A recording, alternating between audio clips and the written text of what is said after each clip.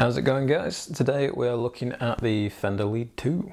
So when these first came out, I wasn't too keen on them. I thought they were a bit too much like a Strat, and as I've said in previous videos, I'm not a huge fan of Strats, but it just looked like a sort of stunted, twisted bastard brother of a Strat. I saw them and decided, nah, I won't bother. And then I ended up playing one in a shop and fell in love with it immediately. So I bought it. And this, at the time that I purchased it, was the last brand new all black one available in the UK. So it was a case of, you know, it was now or never. I did consider getting the neon green, but there's just something classy about the black on black. It just really sort of speaks to me on this guitar.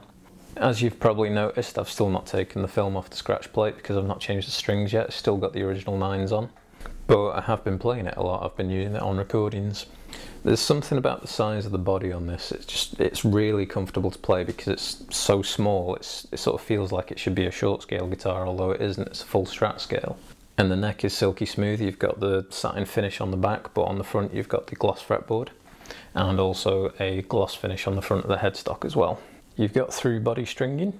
You've got vintage style tuners, which I'm never usually a fan of, but they're actually really stable, so I'm quite happy with these ones. And one of the most unusual things about this is it's just 2 single coils, which is a bit more of a retro option, but I really like the sound of it. So you've got a switch that switches between your neck, bridge and middle positions, and then you've got this switch as well, which is your phase switch, so when it's in the middle position you can knock it in or out of phase. And then just a standard volume and tone. And one of the other things I like about this guitar is the fact that it's a hardtail. I don't like Strat trems, as I've mentioned in previous videos. I've had this guitar about 11 months now, and every time I see it, it makes me smile, which is what a guitar should do. Now these are still available. Would I recommend getting one? Yes. Should you wait until you find one in a sale or second hand? Not necessarily. If you see one brand new and you like the colour and you like how it plays, get it, because I don't think that there's going to be many of these floating about in a few years' time.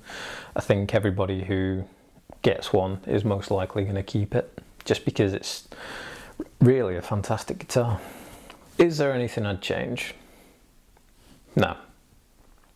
As I say, I've used it on a few recordings. It's loads of fun to play. It's got a really nice tone to it.